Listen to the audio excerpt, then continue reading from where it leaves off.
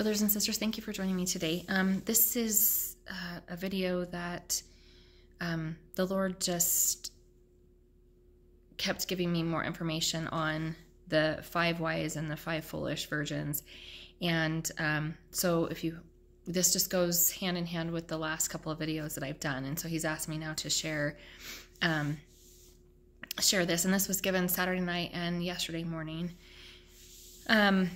And it has to do with the five wise were those who, the 5 wise virgins were those who had personal one-on-one relationship with Christ. The 5 foolish were those who had relationship with the world's view of Christ, so religion. And he wanted me to share this. So, with God, everything. His reality is not our reality. His, as in Isaiah 55, I think it's 8 and 9, God's ways are not our ways, nor are his thoughts our thoughts, for his ways are higher than our ways, and so are his thoughts. And so if we look at it just from the perspective that we have, we're missing what he is teaching us, because it all has to be understood in the Spirit. And so he's going to have me go over that today. So this is what he shared with me about his definition of virgin. And it's a pure and precious and chosen vessel for the Lord. And so he will use the wise virgins to perform his work. And the 5 foolish ones, what happened when they knocked on the door of the wedding feast? He didn't know them because they didn't know him.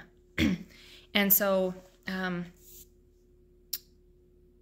it's really important that we understand relationship with Jesus Christ is where it's at, and it is not about religion. And he wanted me to share, I'm sorry, I've been sick, so I'm trying to talk loud and it might be a little rough. Also, the woman at the well, the Samaritan woman, is the longest conversation that he had with one person in the New Testament.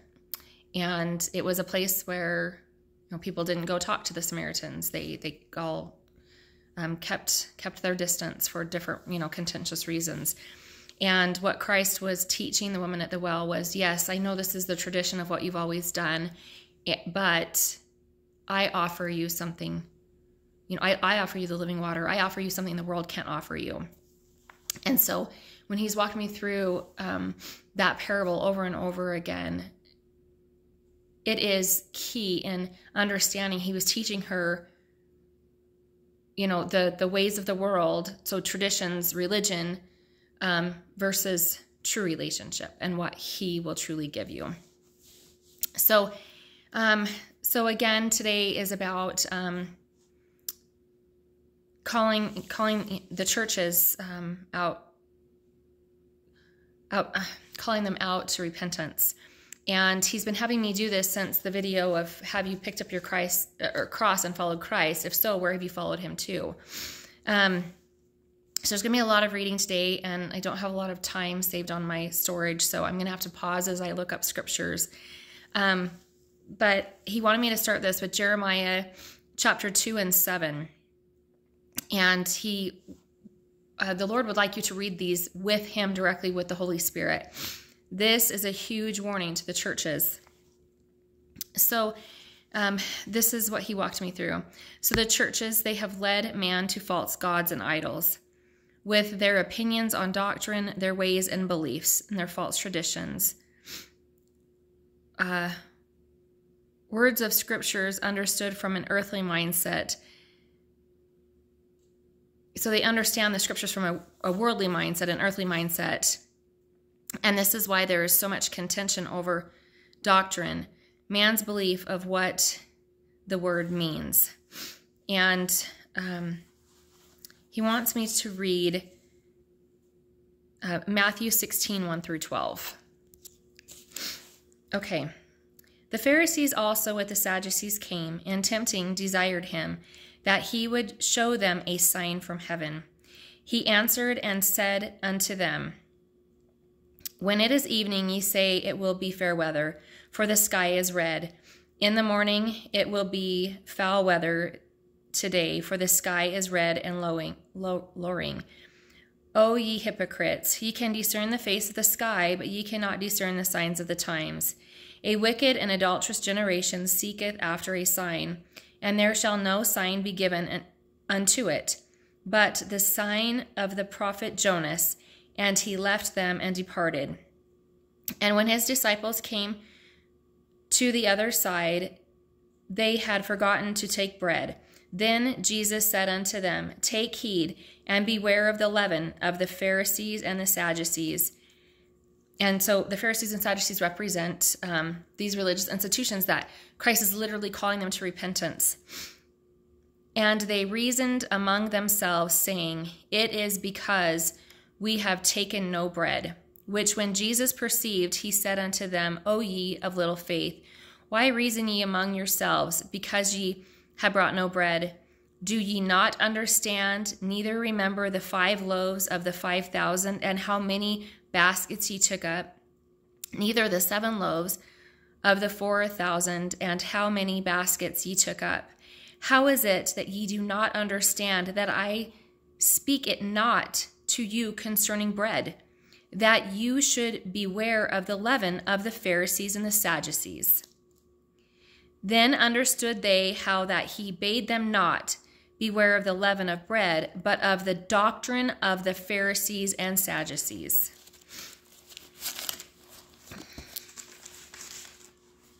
So in order to understand things that Jesus Christ is giving at this time, we must be letting him walk us through this spiritually. And this is where we must be born again. With the Holy Spirit guiding us, there is zero contention over doctrine, because you get it firsthand of the Spirit of truth, untainted by the world. This is why we must become as a little child teachable.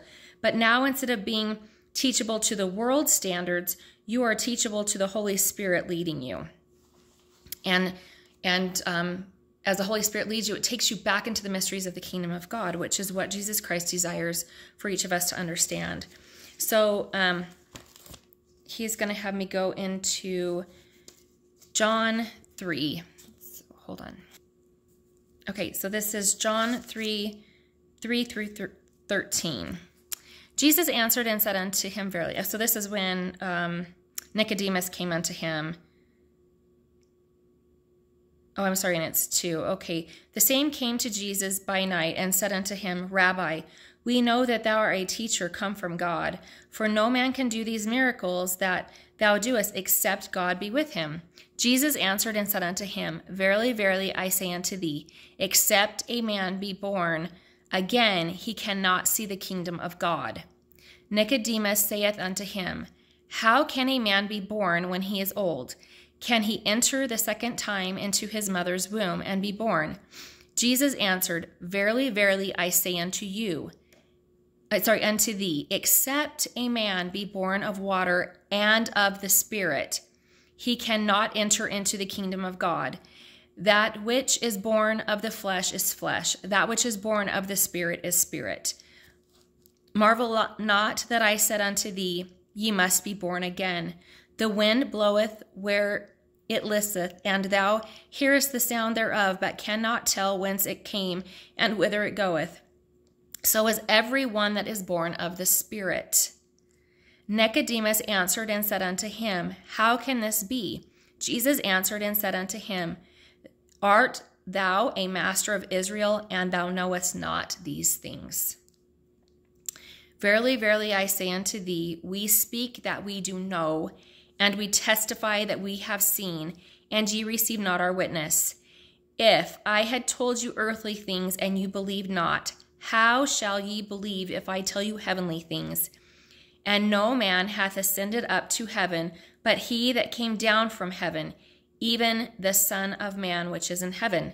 So he is telling us in verse 13, these heavenly things, we are able to understand them, but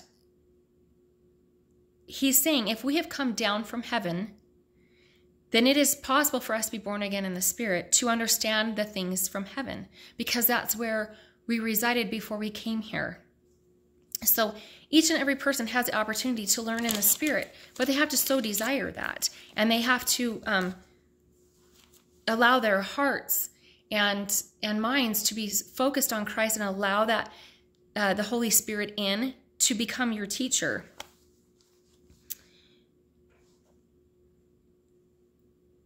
Okay, and that's where becoming that little child teachable. And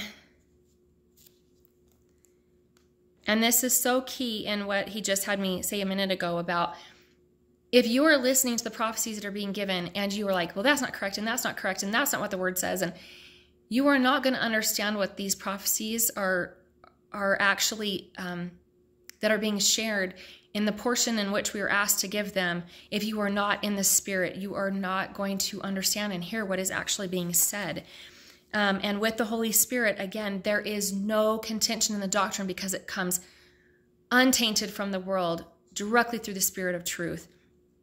And that's the beauty of, the 5 virgins. They have done the work to be in that true relationship with Christ, being led by the Holy Spirit in all things. So, and this again, so this is the Spirit in Matthew 16, 13, 19. And so let me get to that. Okay, so in Matthew 16, 13 through 19. Sorry, I thought I had that marked. I guess I didn't have it marked. Hold on, let me make sure this is the right one. Okay, so it is 16, 13 through 19. And this again, if you are part of the church that he is talking about in Scripture, we have to understand what Christ is saying to his disciples about his church. So 16, 13 through 19. When Jesus came into the coast of, I'm not sure how to say that, he asked his disciples, saying, "Whom do men say that I, the Son of Man, am?" And they said, "Some say that thou art John the Baptist, some Elias, and others Jeremias, or one of the prophets." He saith unto them, "But whom say ye that I am?" That's a question that he's asking each of us. Who is Christ directly to us? And Simon Peter answered and said, "Thou art the Christ, the Son of the living God." And Jesus answered and said unto him, "Blessed art thou, Simon Bar-Jonah, for flesh and blood hath not revealed it unto thee, but my Father which is in heaven." So flesh and blood cannot reveal to us who Christ is. And I say also unto thee that thou art Peter, and upon this rock I will build my church, and the gates of hell shall not prevail against it. So why did he say you are Peter? He's taking Christ's role is to take everything back how it was at the beginning. Spiritually, Peter had just been shown, you are Christ, the Son of the living God. It was done in the Spirit. Then in return, Christ says, and yes, and you are Peter. He was mimicking the Spirit. The Spirit had testified to Christ that he was Peter from the beginning, and the Spirit had testified to Peter that he was Jesus Christ, the Son of the living God. Spirit. It is the Spirit upon this rock will I build my church, and the gates of hell shall not prevail against it. So Spirit, his church are people who are spiritually led, being led by the Holy Spirit, not by man. And I will give unto thee the keys of the kingdom of heaven. And whatsoever thou shalt bind on earth shall be bound in heaven, and whatsoever thou shalt loose on earth shall be loosed in heaven. And then this is the key. Then charged he his disciples that they should tell no man that he was Jesus the Christ. Why? Because it is up to us to build that personal relationship with him so that we too can testify, this is the living Christ, the Son of the living God. So it's all very beautiful. So it's all about being spiritually led. And he promises that the gates of hell will not be able to prevail against it.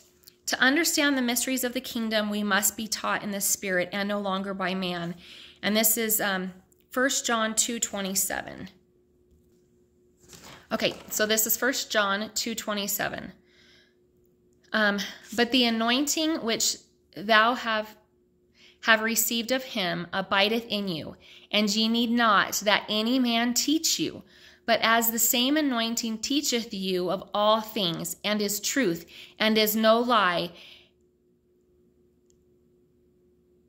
and even as it hath taught you, ye shall abide in him.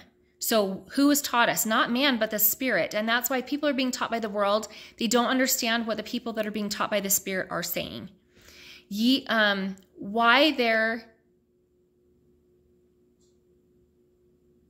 this is why Christ explains why there is no forgiveness for blasphemy against the witness of the Holy Ghost. And this is in Matthew 12, 31 and 32.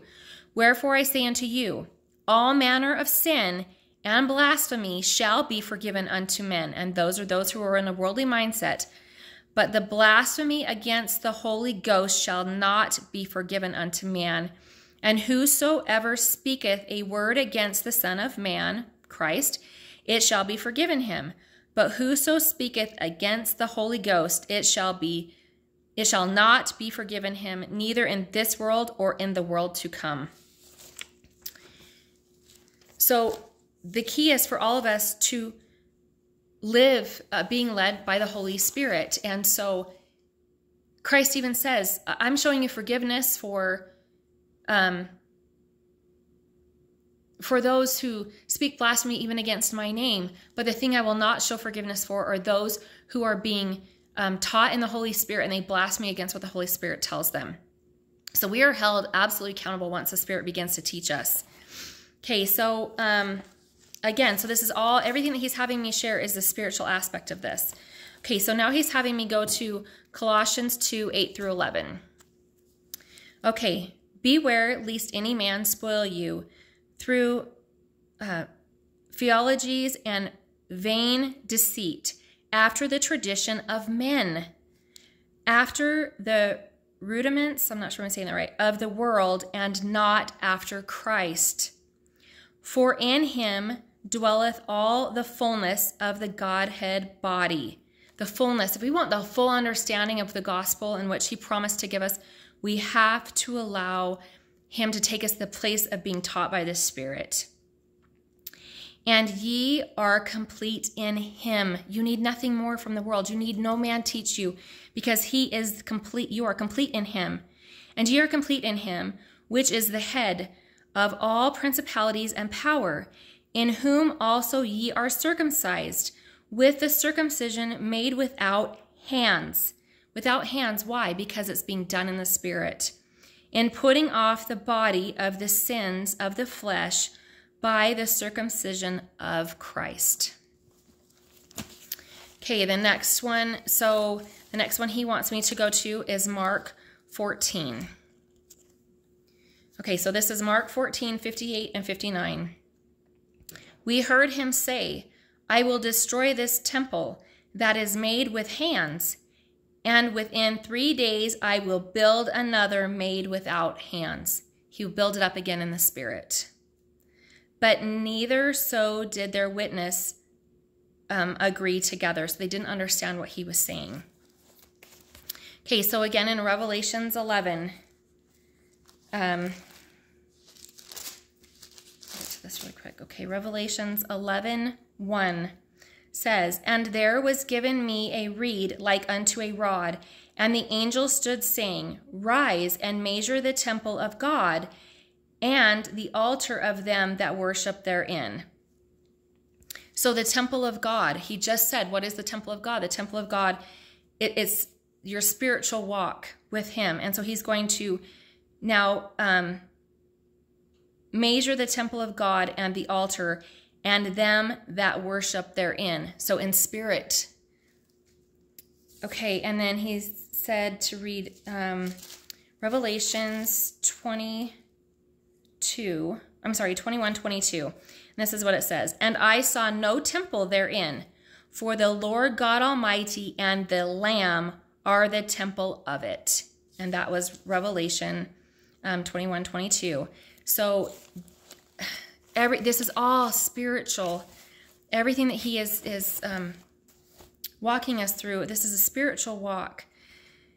If you desire to receive the messages being given, you must be in the Spirit to receive them. These messages are layered for the same reason that Christ spoke in parables.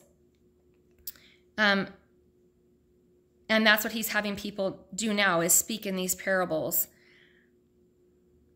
And it's for those who are truly ready to understand the ways of the kingdom and no longer his desire is to help us overcome the world, and he takes us out of the world, be in the world but not of the world, and that's what he's doing through this spiritual process. Okay, so he wants me to read Matthew 13, 16 through 19. Okay, this is Matthew 16 through 19. But blessed are your eyes, for they see, and your ears, for they hear. For verily I say unto you, that many prophets and righteous men have desired to see those things which ye see, and have not seen them, and to hear those things which ye hear, and have not heard them. Hear ye therefore the parable of the sower. When any one heareth the word of the kingdom, and understand it not, then cometh the wicked one, and catcheth away that which was sown in his heart. This is he which receives seed by the wayside.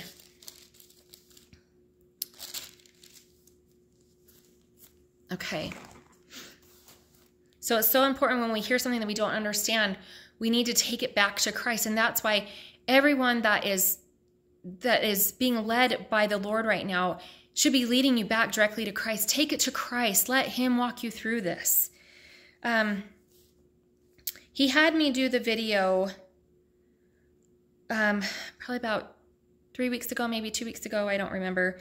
And it was, have you taken up your cross and followed Christ? And in that video, he's calling the churches, every church, to repentance. He's calling the people to repentance. If you claim to follow Christ, where are you being, if you claim to have picked up your cross and followed Christ, where have you followed him to? Where his religion took you into your relationship with Christ? Where are you following Christ to? This is what is happening in Jeremiah 2, chapter 2 and chapter 7. Where are your priests, pastors, and prophets leading you to? So he has Matthew 16:20. I think that I already read that, but let's go back, see what it says here. 16:20. And again, so this is, then he charged his disciples that they should tell no man that he was Jesus the Christ, because it's for us to build that personal one-on-one relationship with him, and we are to find out for ourselves who Christ is directly to us. And then, okay, so this is the warning also in Jeremiah 2:8. Okay, I think, Jeremiah 2:8. I'm sorry, I was looking in Jeremiah 8, and I'm like, I think I wrote down the wrong scripture. Okay, Jeremiah 2:8. The priest said not, where is the Lord? And they that handle the law knew me not. The pastors also transgressed against me, and the prophets prophesied by Baal, and walked after things that do not profit. So if you haven't taken up your cross and you're following Christ, and he's leading you to where he is, and you're still following man and man's theologies, and we know where Christ is, and just come and worship with us, and we'll tell you things that tickle your ears and feel good, and then you go on about your week. That doesn't profit anyone anything.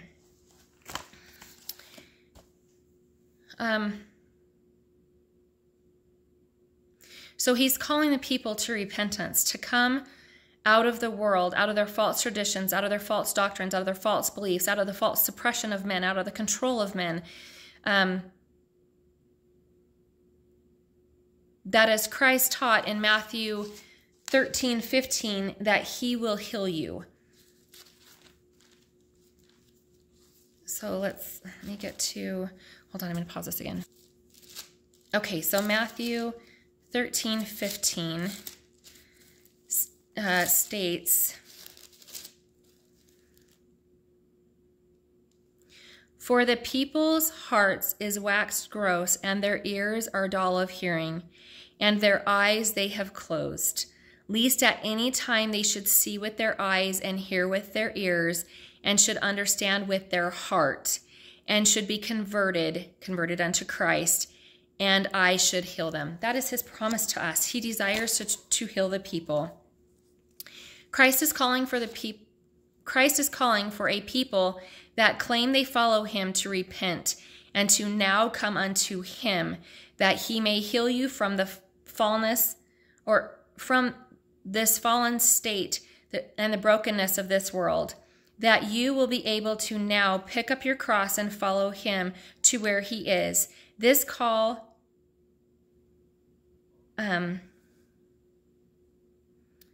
only can be done by dying to the flesh and now living in the spirit, by hearing him, hearing his voice and obeying him, no longer man. And this is Jeremiah 11:4. So we hear his voice and we do what we are commanded to do in the spirit as the spirit directs. And so again, that's Jeremiah 11:4. Okay.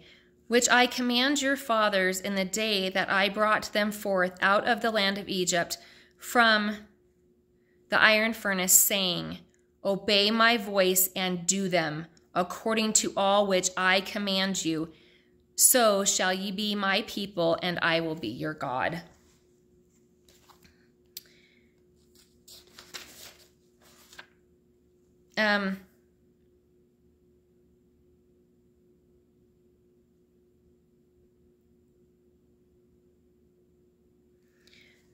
So he has me, this is the last scripture that he'll have me share. And this is John 14:2. 14:12. Verily, verily, I say unto you, he that believeth on me, the works that I do shall he do also, and greater works than these shall he do, because I go unto my Father. Brothers and sisters, if we are not seeing greater works being done than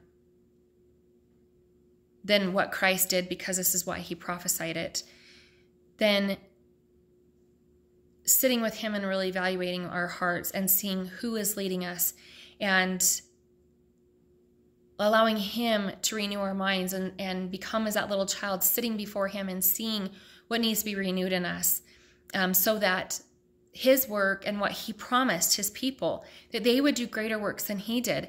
But they cannot do that without being spiritually led. And that is the rock that he will build his church upon. It's the rock of the Spirit.